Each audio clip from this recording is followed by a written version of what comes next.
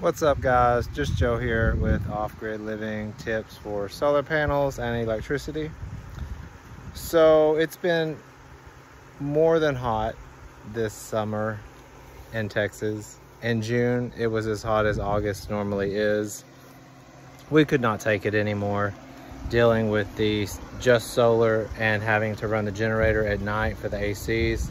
So we decided to hook up to the electricity pole, which is directly by the house. That being said, we bought the power pole just as you would for the electric company, set the grounding rod. That's basic. The point I want to get to is the fact that we installed a manual transfer switch, which you can purchase on Amazon. I will leave a link below for the one that we purchased. It is a 100 amp transfer switch, manual transfer switch, I might add.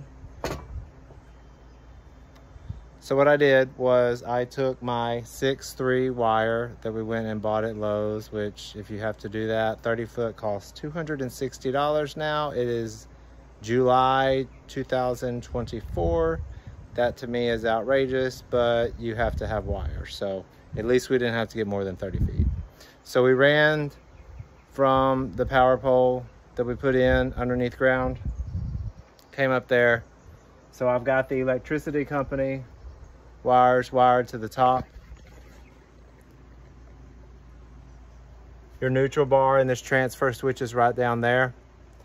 So this is very basic and primitive, and I like that fact actually.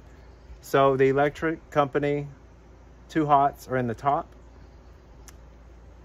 The neutral, of course, is on the neutral bar. We were already hooked up to solar. So this wire running through the sky that goes to our inverter in our energy room went directly to our house, which goes to our main breaker box. So all I did was cut that wire right here, run the house to the center of this switch, and then the inverter is ran to the bottom of this switch. And of course their neutrals are also in the neutral bar. So it's very basic.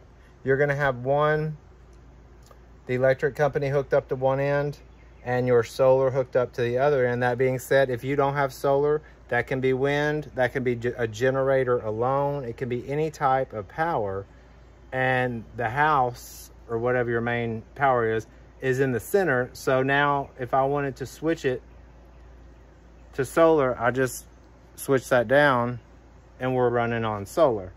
Right now we're running on electricity company just because this is the first time ever in 4 years that we've been able to do so. So we have both ACs running right now. We'll probably switch it back to solar tonight.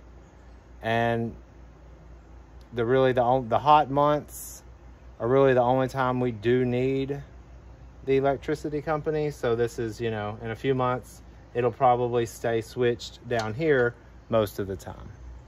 So I just wanted to make a video on this transfer switch off of Amazon because I could not find any videos, and it was very easy. Like I said, you've got 2 hots from the house that go to the center. You've got 2 hots from the electric company, and you've got 2 hots from your solar, wind, or generator. And as you can see, you could obviously put the electric company down low, solar up here, but anyways, that's either or, that's your choice. But up for us is power company, down is solar.